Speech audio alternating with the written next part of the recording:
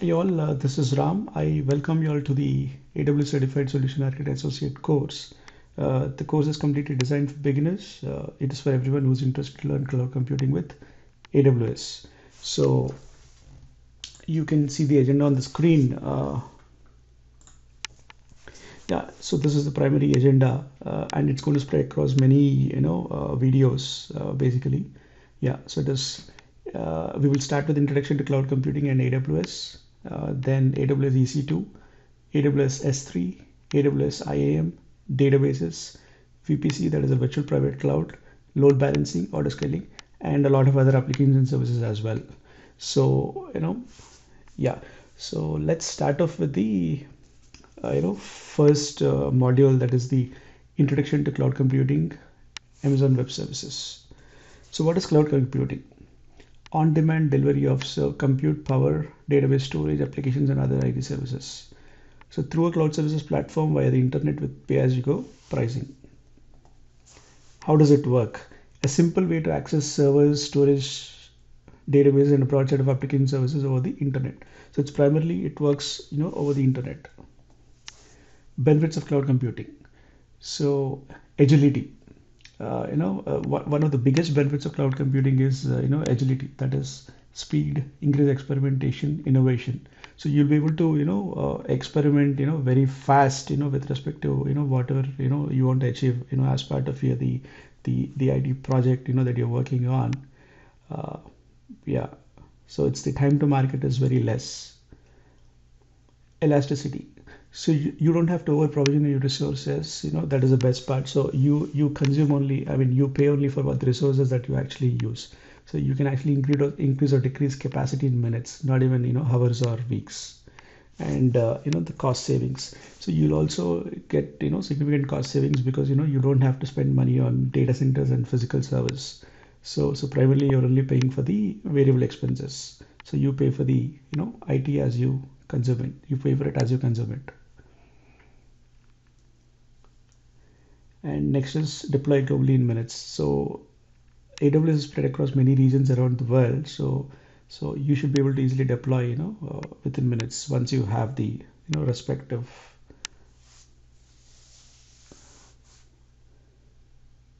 So these are some of the benefits of cloud computing: agility, elasticity, cost savings, and deploy globally in minutes.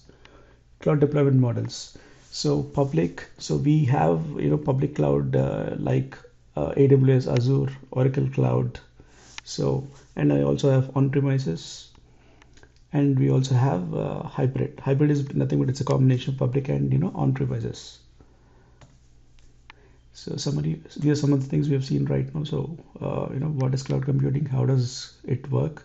Agility, benefits, and the cloud deployment models. Now let's move on to the next slide. Introduction to Amazon Web Services. So what is Amazon Web Services? It's a secure cloud services platform offering compute, power, storage, databases, content delivery, and other functionality. Build applications with increased scalability and reliability. It's a broad IT infrastructure platform. So you have services like computing, storage, networking, databases delivered as utility on demand, available in seconds. So you just sign up for the account and you can start accessing the services immediately.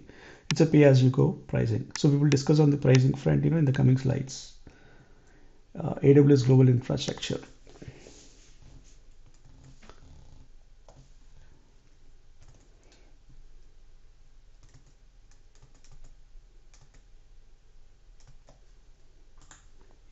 So AWS Global Infrastructure, we have about 22 regions, as of now, and 69 availability zones and also edge locations. So basically, how it is, you first have a region, and within a region you have, one or more availability zones. So an availability zone is like, basically a data center. It could be a data center or a combination of data centers. So within region you have availability zones. An availability zone is like a data center again. So that is the basic, global infrastructure of, AWS. So we can actually see it in the website here, global infrastructure.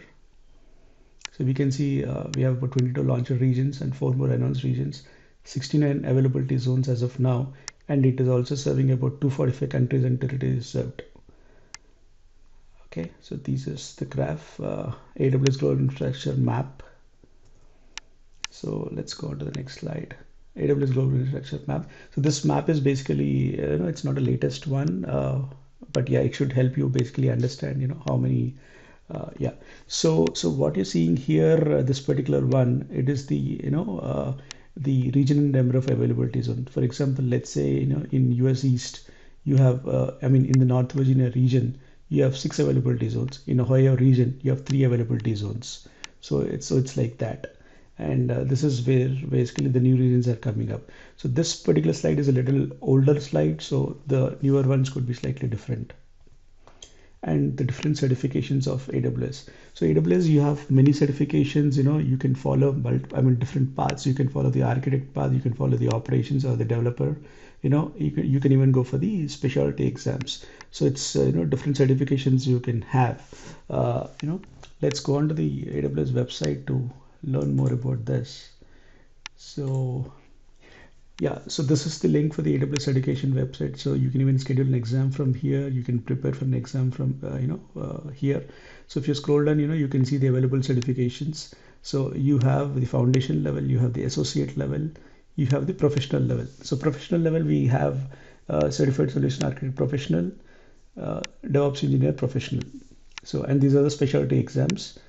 And currently what we're doing is this particular one, AWS certified solution architect associate. Sorry. So this particular course, and so you have a lot of content about this, particularly you can follow the learning paths if you would like to. So we are currently looking at the architect path, so which is this particular course, and let's look at yeah, so this is the course that we are currently doing, AWS certified solution architect associate course. So yeah, and this is the blueprint of the exam. So the certification course that we are talking about, exam preparation, recommended AWS knowledge, it's only a recommended, so it's not a mandatory thing. And exam preparation, what all can be done, and response types, you have multiple choices, multiple response, questions, and these are some of the domains that we covered. So we will discuss about the the question paper, the architecture as well. And so here if you see, we have AWS white papers. So, and here we have this AWS well architectured web page. So if I click this page, it will get opened, this particular page, AWS well architecture, framework page. So here you can actually see the AWS well architecture framework, white paper here. And these are all the pillars of the framework, AWS well architected framework, operational excellence, security, reliability, performance, and the cost. So basically, if I open this particular framework, this is the white paper. So this is the white paper for the AWS well architected framework. So in this we have, in page number 5, we can see, these are the pillars of the AWS framework. So for each pillar, there is a separate white paper. So, as part of the exam, it would be a, excellent idea to read, it is greatly, highly recommended, to read all of these white papers. So that'll help you, pass the exam, yeah. So let's go back. Yeah, so these are certifications, and one thing I just missed out. Yeah, and this is also the sample paper, how does it actually look, so you have multiple choice here, and this is just a sample paper of 10 questions, yeah, but in the actual AWS exam we will have about 130 minutes to complete the exam, and it's about $150. And this is the associate course that we are talking about. Right. So basically, for giving the exam, you actually have to go to the test center. There you need to actually give. So you can schedule the exam first and then, go for it.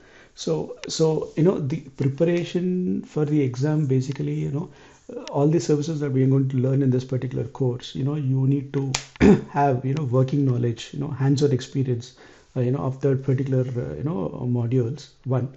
Number two, you need to read the white papers and also the FAQs. So I'll discuss more about this, maybe at a later time. But as of now, yeah, so this is the basic info I wanted to, give you all.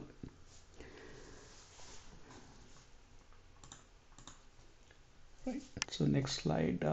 Yeah, so Amazon products and services. We have a lot of products and services for Amazon. So let's, let me actually take you guys to the AWS, management console. So this is where we can see all the services. So I mean, I'll tell you how to log into this, management console, everything a little later. At this time, just trying to show you all the services. So this is basically the primary, management console view. So here, if you click on services, you can see here under compute, we have all of these services: EC2, Lightsail, ECR, ECS, EKS. Storage, we have S3. Database, we have RDS, DynamoDB, Elastic Cache. Management and governance, we have a lot of other things like CloudTrail, CloudWatch. IAM we have here under security, identity and complaints. So we have, a lot of, and this is like networking, we have VPC here, and yeah, so these are all some of the services. So definitely we are not going to cover everything. We are going to cover like, a couple of, modules, as part of the Certified Solution Architect Associate course. So this is the management console, and let's go to the next slide. Yeah, and then we have the AWS, free tier. So yeah, so what we'll do is, we will end this particular session right now, and we will start looking at the free tier part from the next session. Thank you.